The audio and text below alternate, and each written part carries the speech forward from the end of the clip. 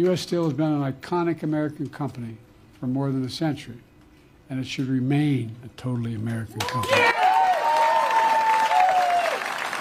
American owned, American operated by American union steelworkers, the best in the world. And that's going to happen, I promise you.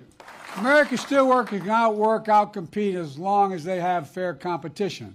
But for too long, the Chinese government has poured state money into Chinese steel companies, pushing them to make so much steel as much as possible, subsidized by the Chinese government. Between those years, 2000 and 2010, more than 14,000 steelworkers in Pennsylvania and Ohio lost their jobs. 14,000.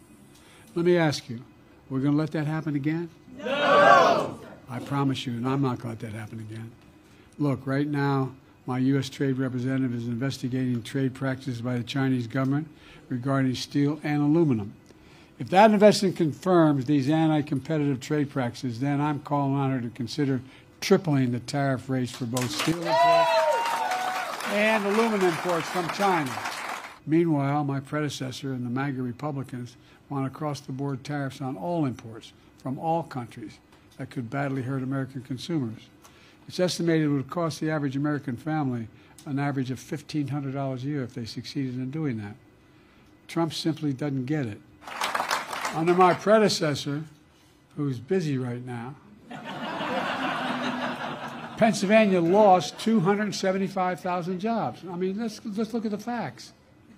On my watch, unemployment hasn't been this low for this long in 50 years. That's 50 years.